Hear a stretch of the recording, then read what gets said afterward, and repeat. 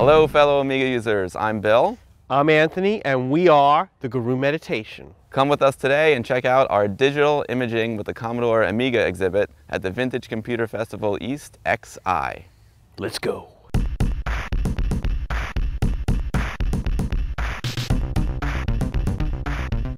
Alright guys, welcome to another year of VCF. We're here at the InfoAge Science Center in Wall Township, New Jersey, and you might notice this enormous dish behind us. This place is awesome.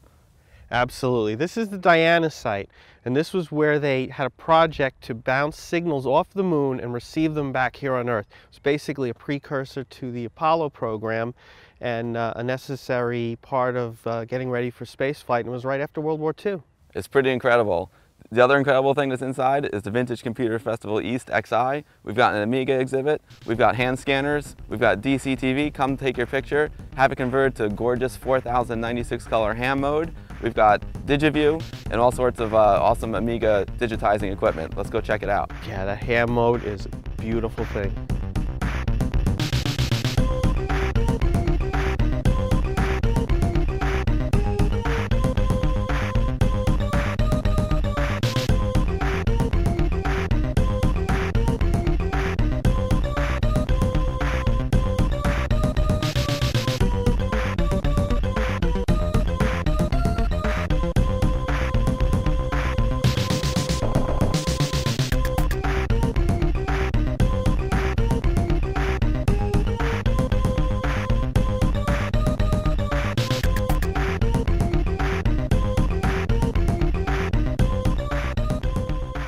All right, Bill, so what do you got there? Well, these days everyone takes digital images for granted.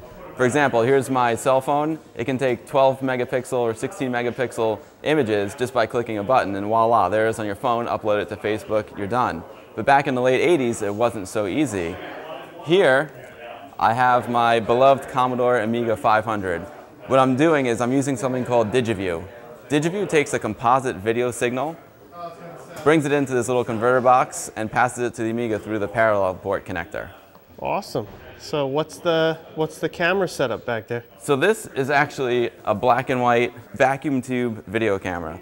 Now the reason why it's black and white is because color cameras weren't so common back then, and also the resolution of black and white cameras were better than color cameras back then, so the default for DigiView was a black and white camera. Now in order to get a color image from the black and white camera, you actually have to do 3 scans. One for the red channel, one for the green channel, and one for the blue channel. You put those 3 channels together, and voila, you have a color image. This is something really cool. This is actually a DigiDroid. Now you can manually turn this color wheel and scan the red, the blue, and the green channel, but you know, time is money, and doing that for hundreds and hundreds of pictures takes a lot of time, and you have to sit by the computer. What the Droid does, it actually turns the color wheel for you. And let me show you, this is really cool. We actually have, I've got an Amiga 500 motherboard there that we're scanning. It's not the most colorful thing to scan, but hey, it's an Amiga 500 motherboard. What's more beautiful than that? So we'll go over to DigiView. You go to Digitize, and as you can see, you can scan the individual channels, red, green, and blue. Or you can hit Auto, and when you hit Auto, the Droid takes over. There he goes, he's scanning the red. And you can see it's bringing in the red channel information in black and white on the screen. Now he's doing the green. There's the green channel information. Over to blue. And now it's bringing in the blue channel information. And now if you look at the screen, you're going to see it combine all 3 channels and make a color image. Here it comes. Look at that, Fat Agnes looking gorgeous in 320 by 200 ham mode. Voila, and there it is. This is a 320 by 200 ham image. Now I'm not talking about a ham sandwich, I'm talking about hold and modify, which was unique to the Amiga. It used 4096 colors to create a digital image, which was absolutely revolutionary and ahead of its time. Other computers had 2 colors, 16 colors at the best, but the Amiga was displaying 4096 gorgeous colors. It just blew everybody away. So what we have here is just a continuation of the exhibit. We have some other ways that you would get images into your Amiga from the real world. And one way, which was really popular back in the day, was a hand scanner. These were basically a light and a receiver and a little box that plugs into the parallel port, and you would literally drag it over a document and scan it into the machine. Later on, Sharp came out with this, which is basically taking that hand scanner, putting it in a motorized device so you could just lay it down, because because when you're sliding your hand on this, you had to keep real steady and keep it straight, otherwise you'd see the image skewed.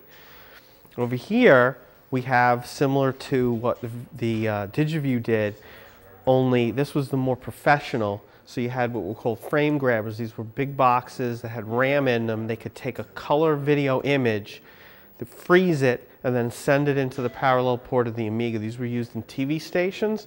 The big boxes like this, underneath this SuperGen, which is just used to display out S-video to my monitor. But here we have the consumer version, which was this little video Amiga hooked up to my camera. We can get color images. Again, it's RAM in here. The color image from the camera gets stored in here and then sent over the parallel port into the Amiga. So, Bill, I saw a huge throng of people around our booth. What have you got there? This is a popular one here. It's the Amiga Photo Booth. So anyone who comes by our booth can have their picture taken with a modern DSLR camera.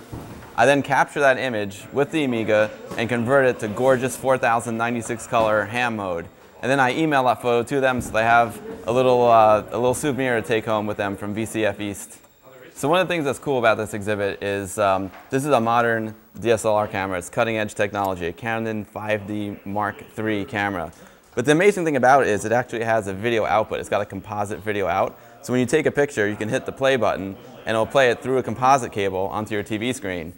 But that opens up a world of opportunity because I have a 24-bit capturing card for my Amiga that has a composite video input. So that's what allows me to connect the camera to the Amiga. Now most people assume that I'm using a USB connection, but it's actually not. It's a video signal that's coming out of the DSLR camera and going into the DCTV, which stands for Digital Composite Television. So check it out. Here's a photo I just took of our buddy. I hit the digitize button, switch over to composite mode, do a scan, and there he is.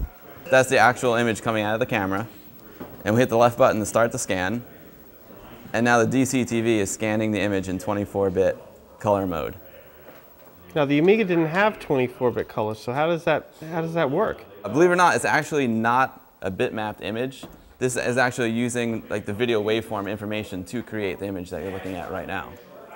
I'm going to save it out as 24-bit, and I'm going to bring it in to one of our old favorites, AdPro, Art Department Professional.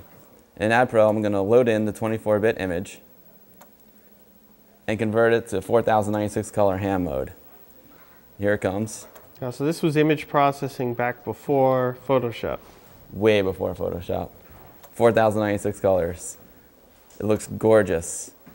You can see all the banding in the solid colors because there's not enough colors to make the grade from like the darker image to the lighter part. There's something really charming about ham mode. It's unique to the Amiga, and even an Atari guy looks good in 4096 color ham mode. In fact, I think it looks a little better. Yeah. So after I go into AdPro and convert the file into ham mode, I bring it into Deluxe Paint and I give them a little watermark to remember the day. Then I convert it to a JPEG and they have a nice little souvenir to take home after VCF. Wow, what an awesome weekend. I had an absolute blast. I love seeing people's faces when I took their picture and converted them to 4096 color ham mode. We also had a blast meeting viewers of the show. Thanks so much for stopping by, guys. It was great hanging out with you. Yeah, we love you guys. And guys, thanks so much for checking out this episode. We really appreciate all the comments and likes. It really means a lot to us. Right, and we will see you on the next episode of the Guru Meditation.